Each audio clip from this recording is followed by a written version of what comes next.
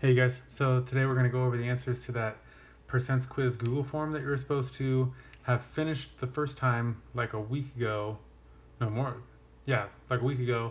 And then you had this week to revise your answers after seeing your scores. But now the Google form should be closed where you can't change any of your answers or put any new answers in there. But you should still be able to go and look at it. And follow along with this video. So what I would like you to do is go open that Google form, like pause the video for a second, go open that Google form and just have it open so that you can see the questions while I'm talking through here. All right, so I'm going to assume that you paused the video and you went and did that, and now you have the Google form open. So question 1 is which fraction is equal to 80%. So we want to take 80% and turn it to a fraction.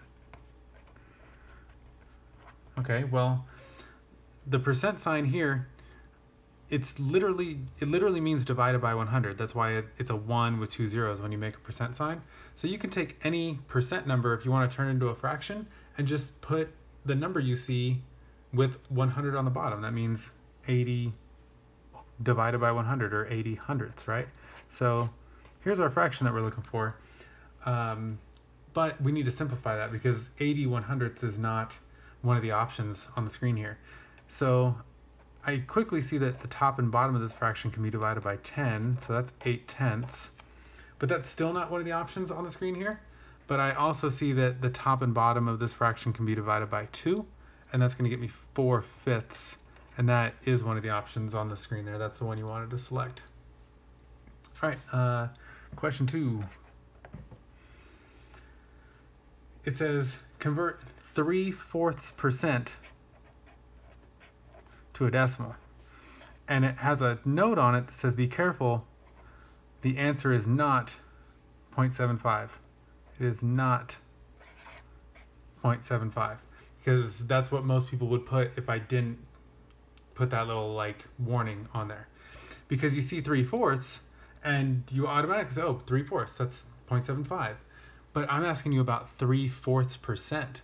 This is less than one singular percent, right? Like 3/4% is smaller than 1%. But 0.75, that's the same as 75%. And this is not what we want. It's almost like we want 75% of a singular percent, if that makes sense. So whatever our answer is, it better be less than 0.1, because I meant to say 0.01, because 0.01 is 1%, right? And this 3/4% is less than 1%. So we need 0.0075. Another way to see this would be to think of like you could just convert the 3/4 to 0.75, right? Like 3/4 is the same as 0.75. So that means that this 3/4% is the same as 0.75%. And then when you convert a percent to a decimal, well, you're supposed to divide it by 100, just like the percent sign says here. And when you divide a number by 100, that moves the decimal point 2 spaces to the left. And so I'm creating spaces for zeros here. And again, I get 0.0075, and the percent symbol would now be gone. All right, so that's the one you wanted on that one, was 0.0075. Just a little bit less than 0.01. All right, 3. Convert 0.37 to a percent. This one's easy.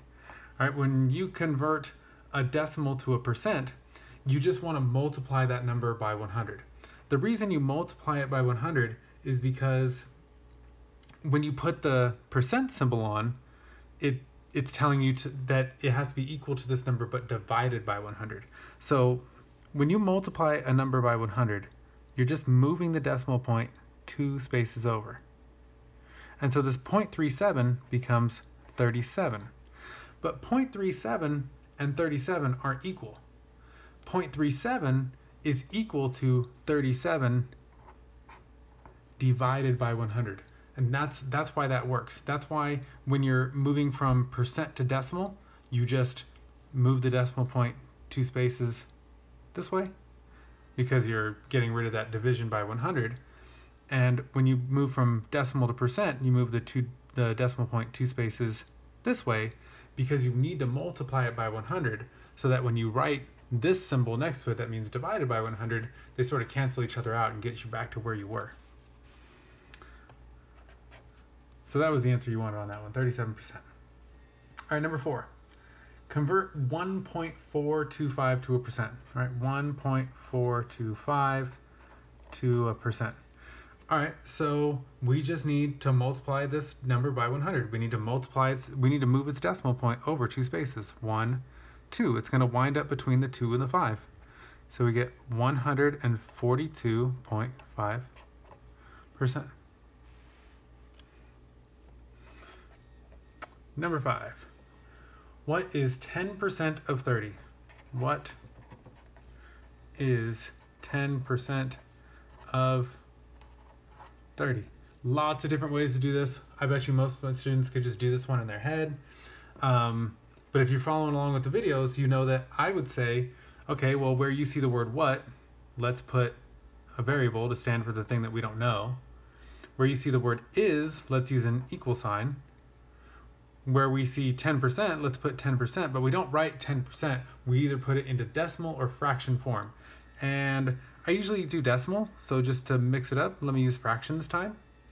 The word of means to multiply, and 30. So our answer, the thing we don't know, is going to equal 1/10 times 30. And if you do some fraction multiplication, right, put 30 as 30 over 1, you get 1 times 30 is 30. 10 times 1 is 10. So you get 30 over 10, which is equal to 3, right? So 10% of 30 is the same as 1/10 of 30, or whatever you get when you divide 30 by 10. And the answer is 3. All right, number 6. What number is 36% of 72? What number is 36% of 72? So I'm going to use the exact same strategy I used in the previous one.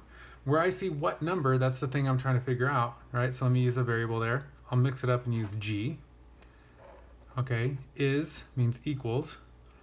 36%, I'll write that as 0.36. Of means to multiply, so times 72. All right, and it says that I'm allowed to use my calculator, so let me just do 0.36 times 72. 0.36 times 72 equals 25.92.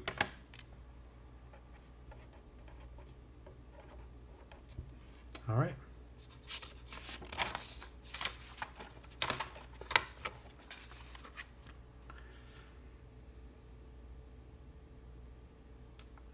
Number 7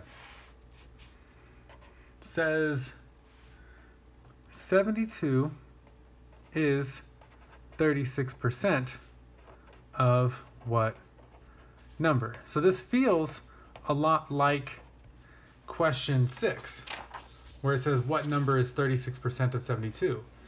But 36% is less than half, and they're asking you for 36% of 72. So you should get a sense that, oh, my answer better turn out less than half of 72. So, okay, so this answer feels right. In question 7, it's asking you 72 is 36%, is 36% of some other number. So in this case, 72 is like your part, and you're trying to find the whole, and this part here is only 36% of the whole, meaning it's less than half of whatever number you're looking for. So you know whatever number you're looking for has to be more than double 72, right? The number better be like over 144, probably like 180 something, 190 something, 200, 210, somewhere in that range. So we could do it like setting it up algebraically, like the way I did the last couple. Another way you could do this one is that if you're trying to find the whole for some number, you might have this memorized already. You just need to do the part that you have divided by the percent.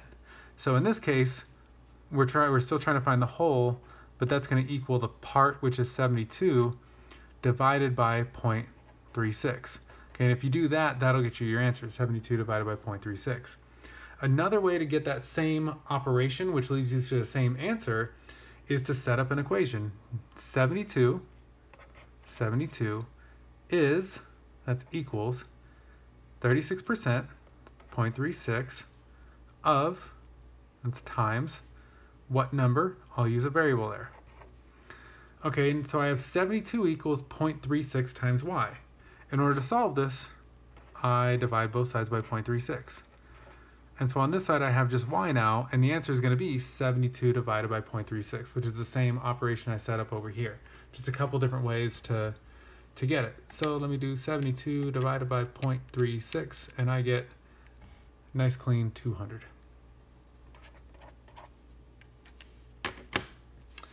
All right, number 8.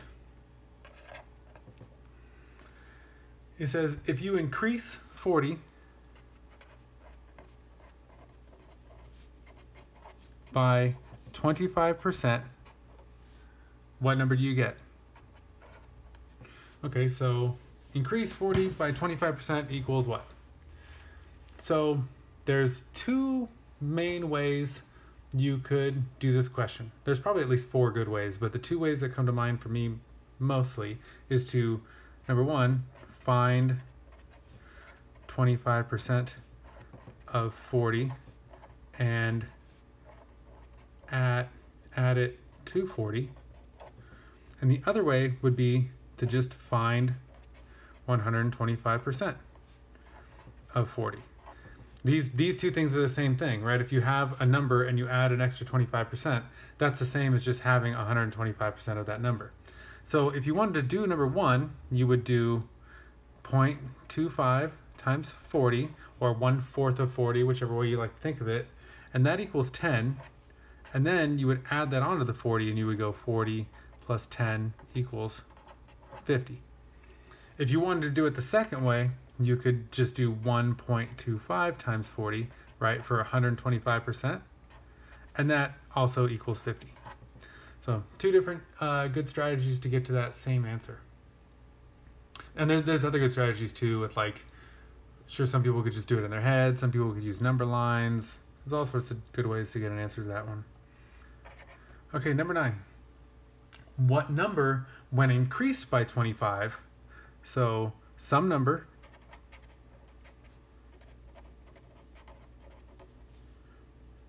increased by 25% equals 40. All right, well, here's the mistake that a lot of students would make on this one. This is a incorrect strategy. Find 25% of 40 and subtract it from 40.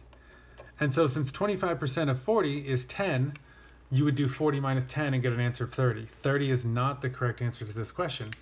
Because if you try to work the other way with 30, right, the number, when you increase it by 25%, is supposed to get you 40. And if you try that with 30, if you go 30 times 1.25, right, this is going to get me 125% of 30, or in other words, 30 increased by 25%. It's not going to equal 40. It's going to equal 37.5. So 30 is too small. And this always happens if you try to use this strategy of finding what is your whole in this case. The number that we're looking for is going to be our whole. Because what's happening is the question says find a number that when you increase it, you get 40. And you're trying to get the answer by doing a decrease, by taking a 25% chunk of a different number and decreasing it off. And it never works that way, because you're taking your 25% from 40, with the way the question's written, it says the 25% is supposed to come from the unknown number, and those aren't going to be the same. 25% from this smaller number that's close to 30 is not the same as 25% from this bigger number, 40. So you got to do the question in such a way that that 25% is coming from that other number that we don't know. The two main ways I've shown you how to do this in the videos is by setting up double number lines and by setting up an equation. I'm going to do the double number line strategy on this one. So let me grab another piece of paper because I'm kind of out of room here.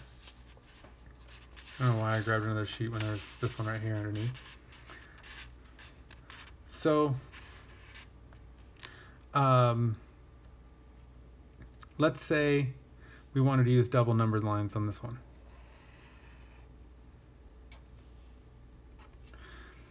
So this first number line will just represent the numbers we're looking for, or then the numbers we have. And this one here will represent the percents.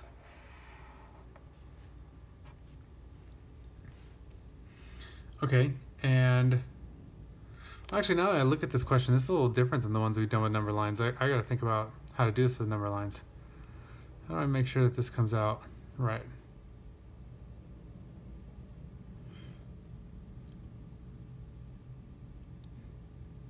Oh, okay. All right, I know how to do this. So the numbers run from 0 to 40, right? And since the number that we want is 100% of itself, the number that we want, the number we have right now, 40, is 125% of the number we're looking for, right? Because 40 is this unknown number increased by 25%. And so we got to figure out how can we get 125% down to some number that is then easily moved back to 100%. So in other words, this is all about those manageable chunks or factors of 100. And so when I look at 125%, I think about the fact that if I divide that by 5, that gets me 25%, which would be somewhere over here. But if I do that to the percent, I have to do that to the number that is representing that percent, or is represented by that percent, I guess I should say. So if I divide by 5 here, I get 8. So in other words, 8 is 25% of the number that I'm looking for. Well, now this 25%, in order to get it back to 100% of the number I'm looking for, which is what I really want, I have to multiply by 4. And that means that I have to multiply the number that is 25% by 4 as well. And I get 32. That strategy is, in my opinion, a lot harder to do than to just do it algebraically, which would be to just say, okay, what number, we're going to call that x, when increased by 25%, that's the same as just multiplying by 1.25 equals 40. And then we divide both sides by 1.25 and, divide by 1.25 here. And we would get x equals 40 divided by 1.25. But I want you to see something here. 1.25 written as a fraction is 5/4.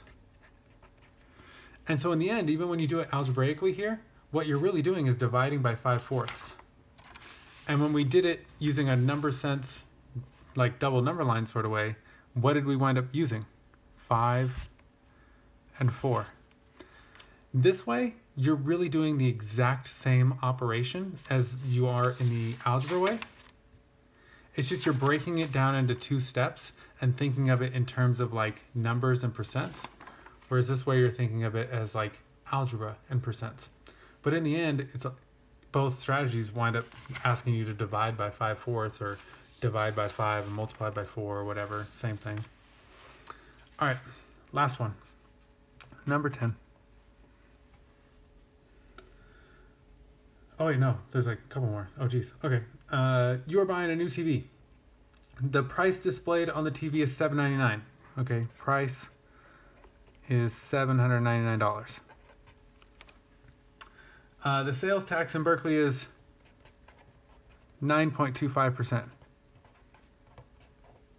So what is the price of the TV after tax? Okay, so we want to do $799 times 1.0925. I had to think about that for a second so I didn't mess it up.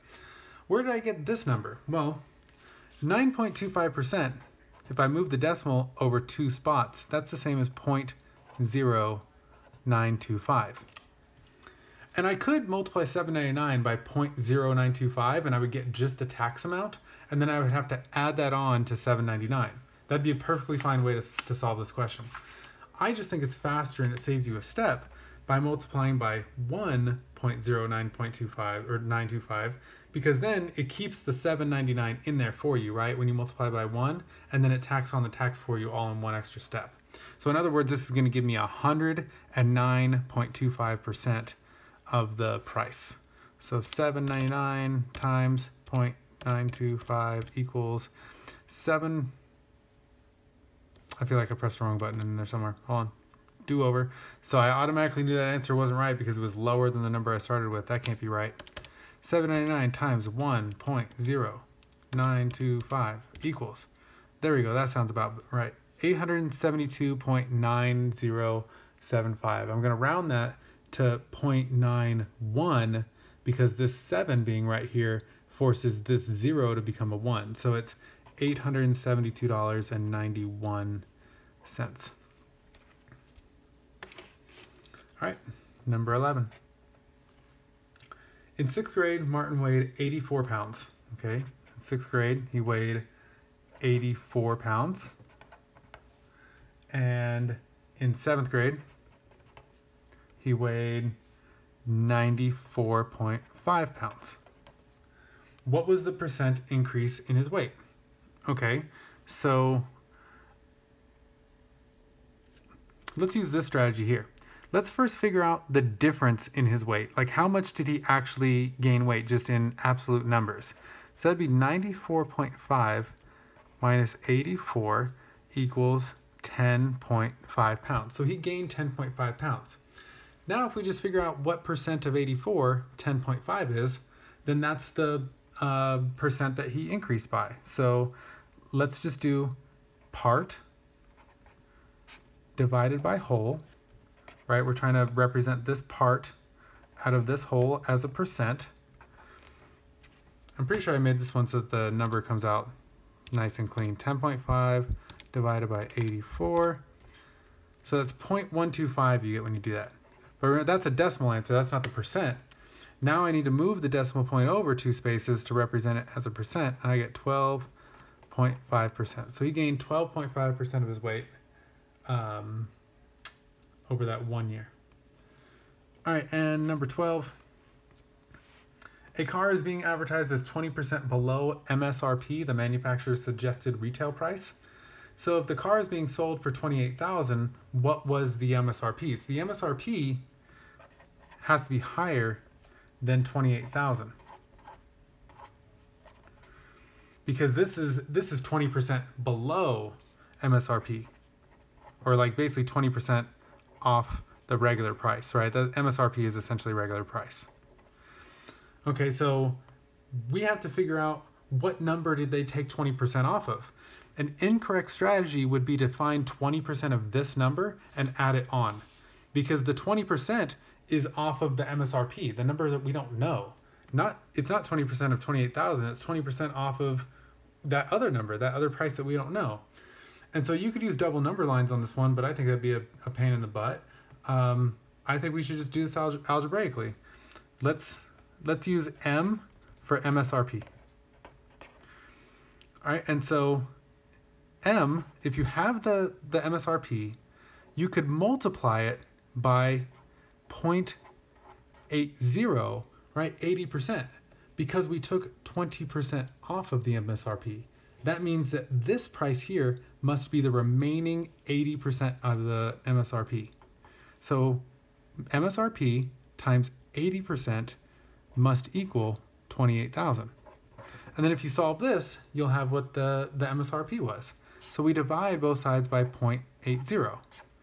And when you divide a number by a decimal that's like between 0 and 1, a small number like that, it makes the answer go up.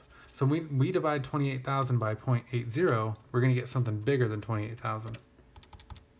Divided by 0.8, I don't need the other 0. So it's 35,000.